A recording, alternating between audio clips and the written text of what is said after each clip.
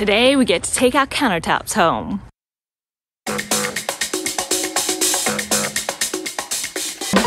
It all starts with this guy. He seems friendly, right? Wrong. They burrow into ash trees and lay their eggs, leaving their offspring to feed off the tree. The ash beetle is responsible for the destruction of tens of millions of ash trees across the US, including the tree in our family's backyard.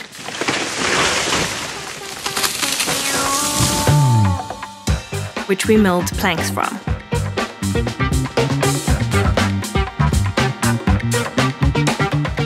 And once the planks were dry, there was a lot of bowing, so we decided to utilize as much of the wood as we could and turn it into a butcher block countertop. In our last video, we shared that we had all the wood cut down to size and we were finally ready to glue it together. And that's where we pick up this week. We're Mela and Don. We uprooted our lives and left Los Angeles with the dream of converting an MCI D3 40-foot bus into a tiny home on wheels. We are sharing our progress one bite at a time. What? How to eat an elephant one bite at a time. It's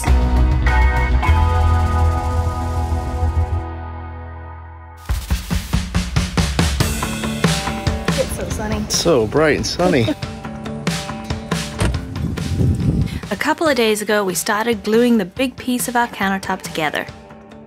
Because it was so big and you have to do it before the glue dries, we broke it up into 2 sections, so 3 rows of planks first. Clamped it together, waited for that to dry. Were you tense there? Yes, that's a big piece. Probably about as tight as it's going to get. Quite a production, isn't it? Yeah, it is. And usually I do this by myself. I know, that's what I was about to say. How do you do this by yourself? You just do it. Almost like brain surgery. Just a few more clamps though. And then came back the next day and put the next 2 rows of planks in and waited for that to dry.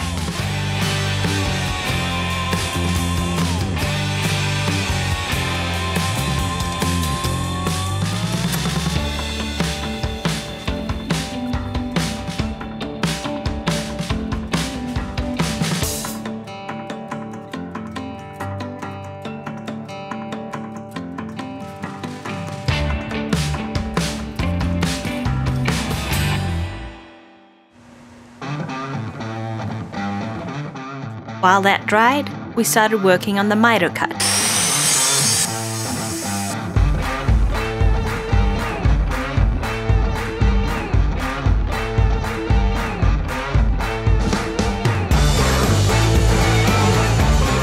That's pretty close to 90. Okay.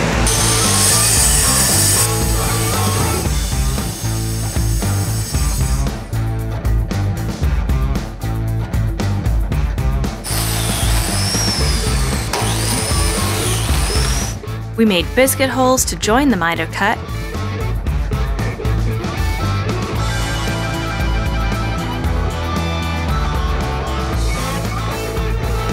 Sanded the glue off the underneath side and added bracing. Deluxe service. Got the screws already in place.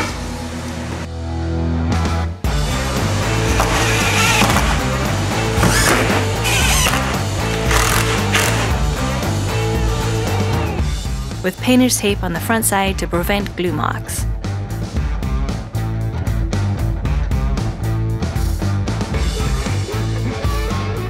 And glued and clamped the bracing together to try to get it tight fit. Then I got to do one of my favorite jobs, sanding. Starting with an 80 grit, something aggressive, really smooth it out. And then 100 grit, and then 120 grit, getting finer. We wanted to make sure we didn't lose the character. We're still keeping as much rustic charm to it as we can, but a smooth surface without any bumps that are gonna get food stuck in them. And then it was time to cut out the door for our TV lift. We built the base for the TV lift cabinet a long time ago. It's really exciting to start to see it come together.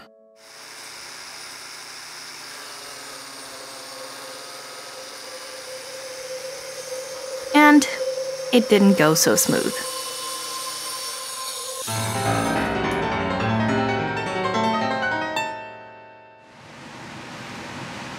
Slight mistake over here. What happened? And over here went the exact distance. While it wasn't ideal, Richard showed us how to cover up the mistakes. Now believe me when I tell you you have to plant this. Okay.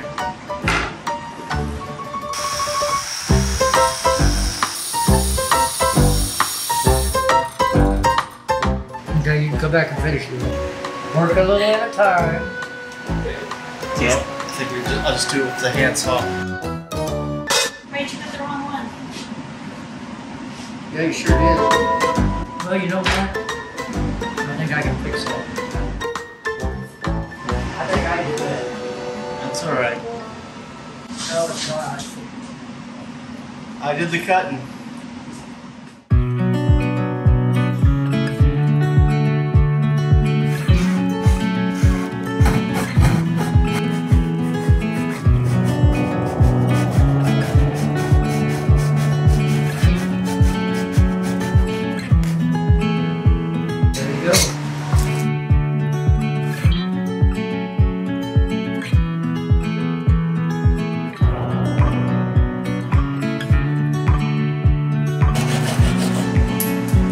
Richard filled it in with a sliver of wood. Okay, give me some glue.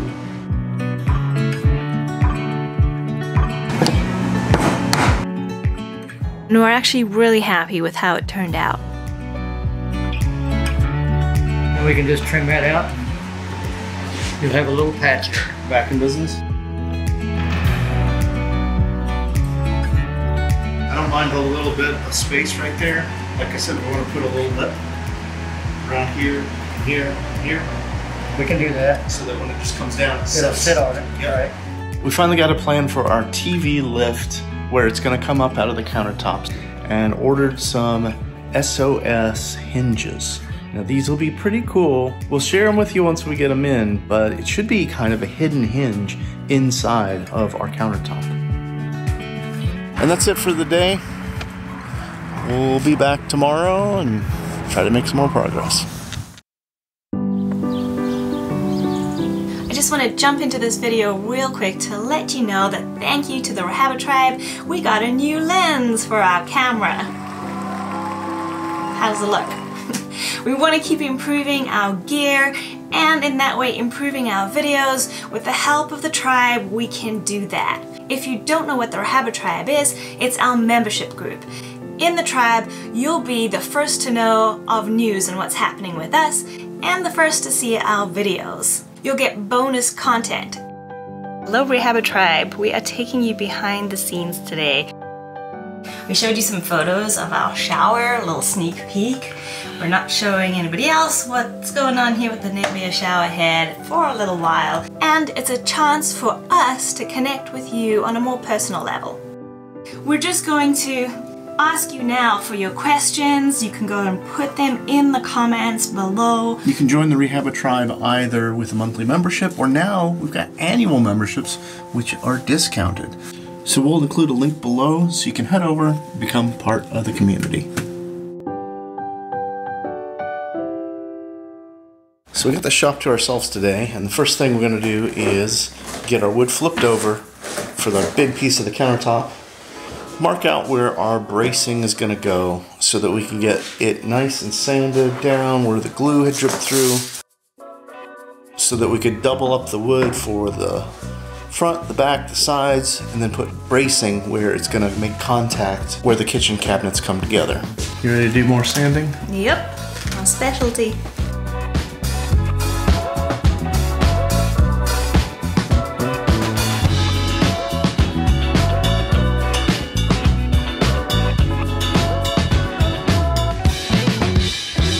I got the corner piece, the L part of our kitchen countertop, sanded down so it's all ready to look pretty when I stain it. And now I'm just gonna prep the underneath side. I've got to get rid of some of the glue and some of those blocks we used for clamping when we glued them, so that Don can come and put the bracing on this underneath side.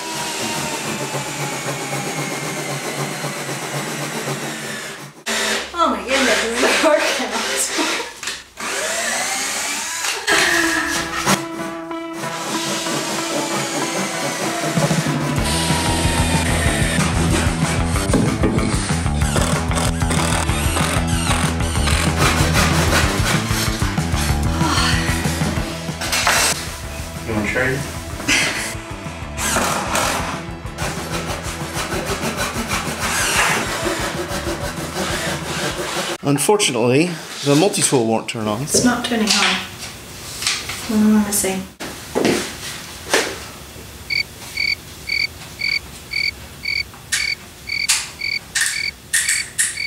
So we gotta cut a little bit of these center braces by hand.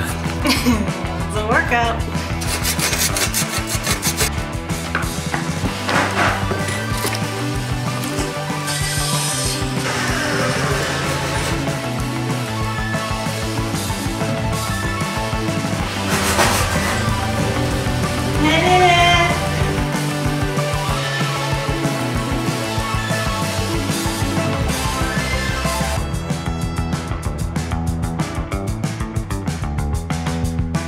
We took very detailed measurements of our cabinets in order to know exactly where to put this bracing on. So basically we've placed the bracing where the countertop will sit on top of our cabinet, so we can secure the bracing down to the cabinet.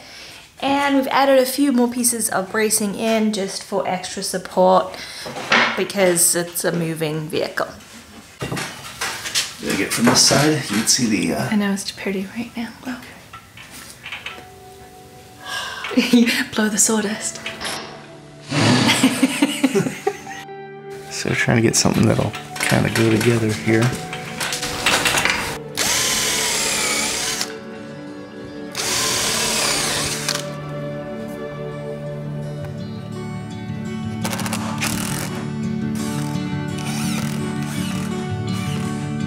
Only a couple more to go.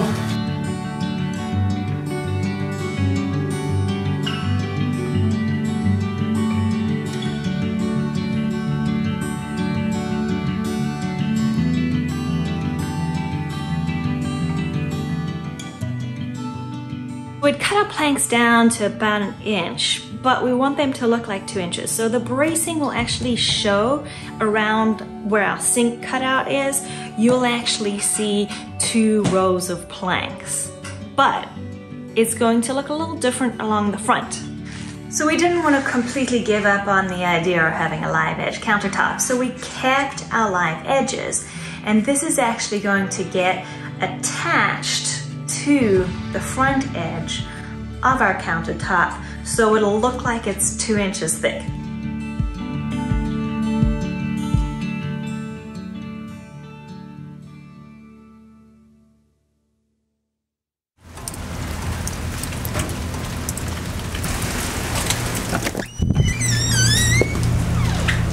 It's a rainy day, we're back in the shop.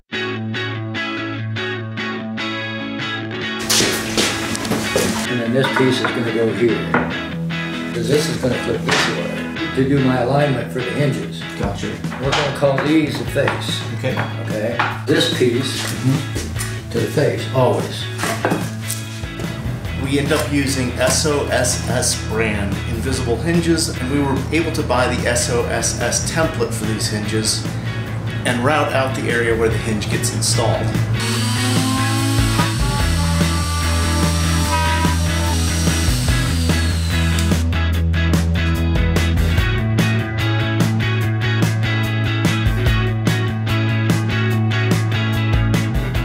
Took a little bit of time. It's kind of detailed work, but I'm pretty happy we did it. Oh yeah, we got plenty of wiggle room too.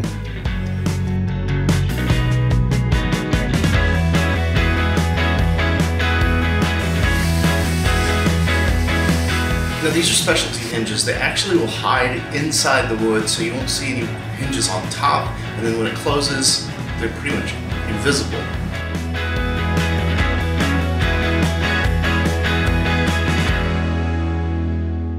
We did keep our live edge, and we're choosing which piece is going to go on the front of our countertops.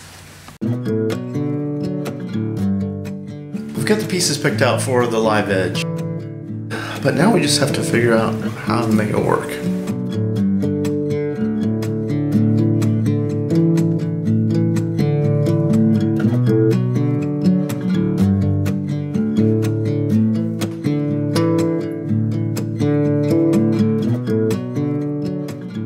jointer to get our sides squared off that need to be squared off that are gonna attach to the rest of the countertop.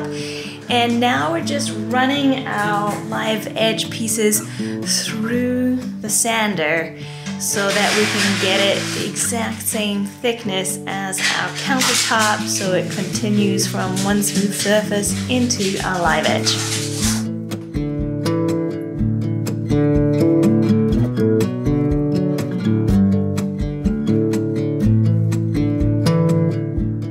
We're using the miter saw, cutting them down so that they'll butt up right against each other. And after we sand them, maybe you won't see the seam, maybe you will. We're just kind of figuring it out as we go along. All right, what do you think? I think it looks really nice. All right, the big one is complete for the live edge. Now for the corner pieces, gotta make a couple cuts. And hopefully I don't ruin it. Here we go.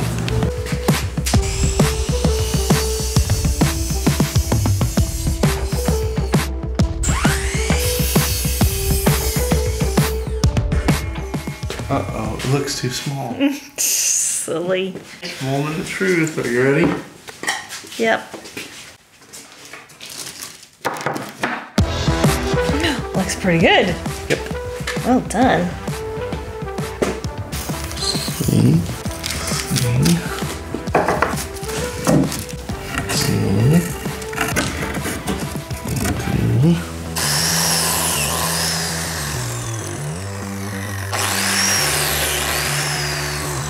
We want to take everything into the bus and dry fit it because, well, we've learned that things aren't always square and perfect in the bus. We decided biscuits is the best option, so we've got our biscuit holes all ready. We're gonna dry fit it, make sure it fits, and then we'll probably have to borrow some of Richard's clamps and take it over to the bus so that once we know it's gonna work, we have enough clamps to glue it all in. Let's get these guys connected.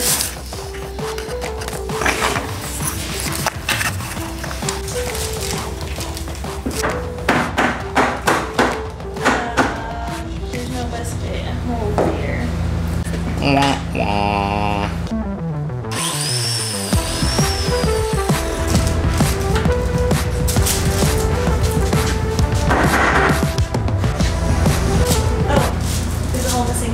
That's why it's not going in.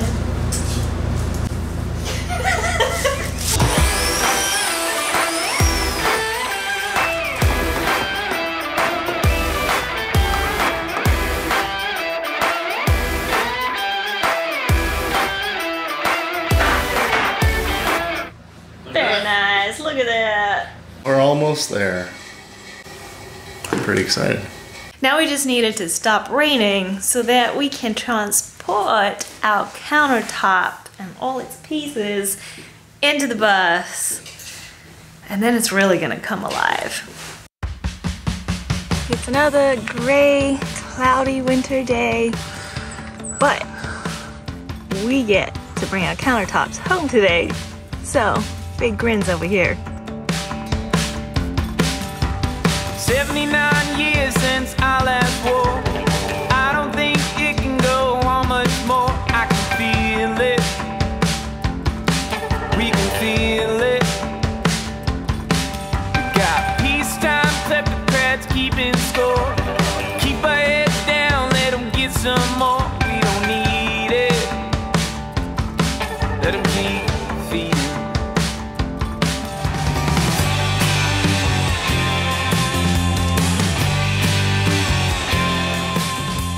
Richard has been kind enough to let us use his truck to transport our countertops back home because, well, it's not raining, but you know, it could at any moment. He's got a covered truck and that makes us feel a little bit better.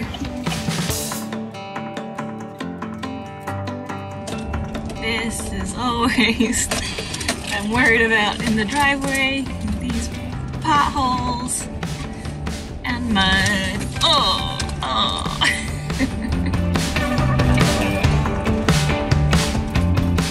And Don's dad is right behind us. I'm so happy he's arriving home right now because I'm a little worried about me trying to carry that big piece of countertop into the bus.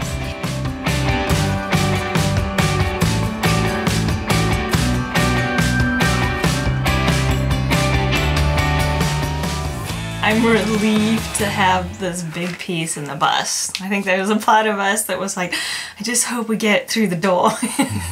This process of making these countertops has been pretty intense, but really fun. I think it's been such a huge bonus for us to be able to work in Richard's workshop under his guidance. Yeah, it's been so nice to walk in every day and him just say, well, I've thought about this and here's what we should do, and then just tell us what to do. Learning to use the new tools and seeing how much easier it is when you have the right tools has made a big difference too. There's so many steps to this process, and we're gonna wrap this video up here, and we'll save the exciting part of really making this puppy come alive for the next video.